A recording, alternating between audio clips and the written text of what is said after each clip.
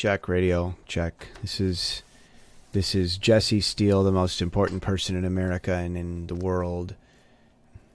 Check. I found a solution to the problem with China. We're gonna give Trump a Twitter account that oh, George, hit the record button. You're not supposed to hit the record button while I'm still doing the... Oh, dear. Make sure you cut that out so it doesn't get into the podcast, all right? Well, it is I, the unteachable one, the different, your dear host. And, you know, this week, I just got back from Nam. Oh, boy, there's a blast from the past. I never thought I would say that. My dad worked hard to make sure when the draft was coming, my dad knew that it was coming. My dad had foresight. Where did I get it from? But he knew the draft was coming, and he went. I mean, Dad knew a lot of things. Dad knew that the Great Societies program, Lyndon Johnson's Great Society, he knew that would produce ghettos. It used to be, unfortunately, the black community, and I mean African American. I don't mean African. I mean African. Originally there were these black communities, and they were poor, but they weren't criminal. They had families and family units, and it was healthy, and they were good people and in the communities. And then Johnson came along and threw money at them, paid them to not work, concentrated them down, put pressure on them and stuff. And then now we get all this, the family unit's gone. No one teaches kids how to, take care of themselves, and crime went up. And my dad saw that coming from Johnson. And he also saw the draft coming. So when my father, because my dad said, he says, I saw this Lyndon Johnson Great. I knew what was going to happen, and it happened. And while I was in college, I took Dad right into it. We went into Cabrini Green. I took him right in there. He was like, my son's in here. And I'm like, yeah, you foresaw it. Well, my dad foresaw the draft. So he signed up for the MP before the draft came, and he went to Alaska. Nam was the last place he wanted to go. Well, good news for you, Dad.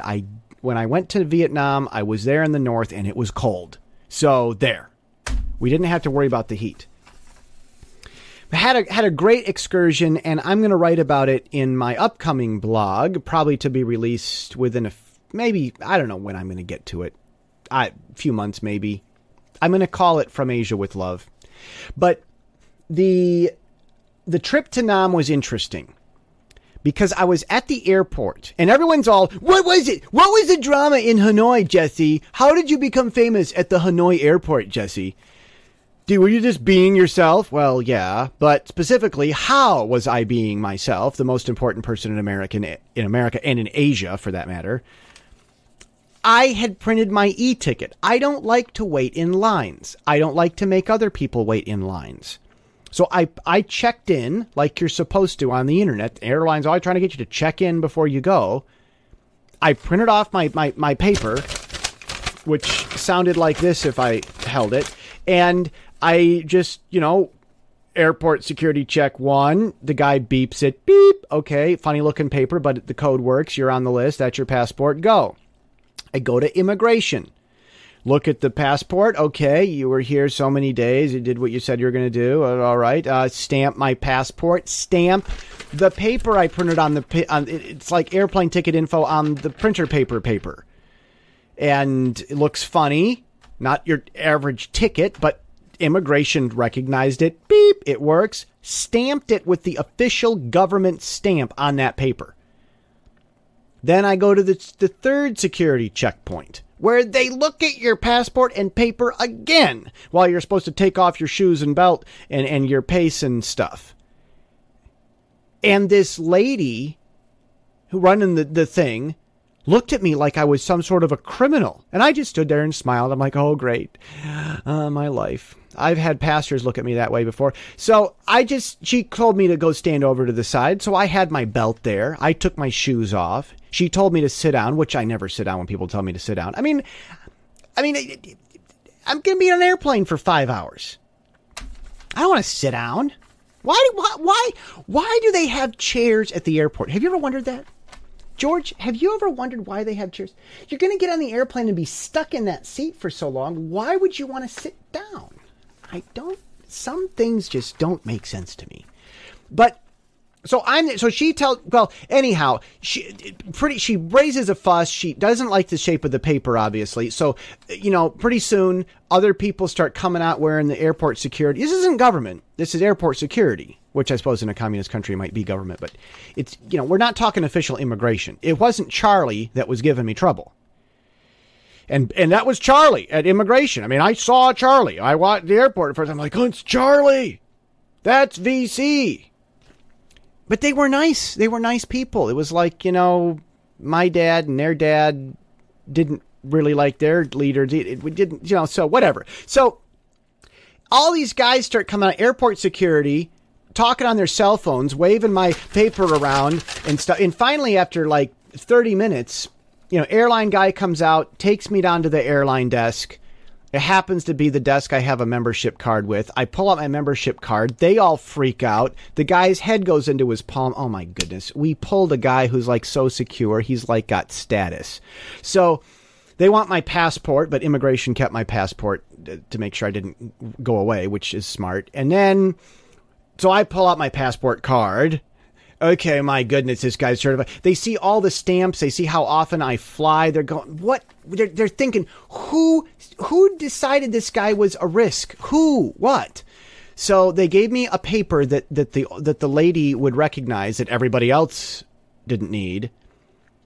And that was I go back through immigration. By now they're smiling at me or trying not to smile. They have to keep their regulation frown. I mean, at the border, you're supposed to frown. You're supposed to. It's not a happy thing at the border. So even if they love you, they're there. So they all up. The security guards are trying not to giggle as I walk by. My dad would have called them security babes, but that was my dad. I won't do that. I call them security guards. So that was what happened at Hanoi. It was a blast. I went through and they all loved me. So I got home and emailed Mom. Mom, they loved me in Hanoi. So anyhow, this week, so yeah, I went to Nam this week. Interesting story. Maybe I'll talk about it later, but I got a lot of time in the airplane. I know you're going to be so excited to hear this. I'm working on my theology statement. See, I went to Bible school, and that means that, doctors need to read medical journals and engineers need to, read about integrated circuits and stuff and turn them over and look, I'm looking at an integrated circuit, Bible students have to write theology. We have to do it, So I got work on my doctrinal statement done, and I think I'm going to publish it. It'll be about 50,000 words. Well, depending on how much longer I keep editing, it could get up to a couple 100,000, but I hope it'll stop by the time it gets to 50,000 words. Someone asked me today, Jesse, why don't you chew bubble gum? I said, my mouth doesn't need extra exercise. What is this? All this accusation of Jesse talking too much, and people wonder why I don't chew bubblegum. So I got inspired during this trip. I really decided that I got a vision for getting more blogs going. I really got a vision for getting the From Asia with Love blog going. It's going to be premium, and I got a lot of vision for stuff. I think I'm going to blog more. I really think that I'm excited. It's cool. I'm excited, and I'm really excited. And because I need to get to the point. When you move forward with good work, problems come out of the woodwork.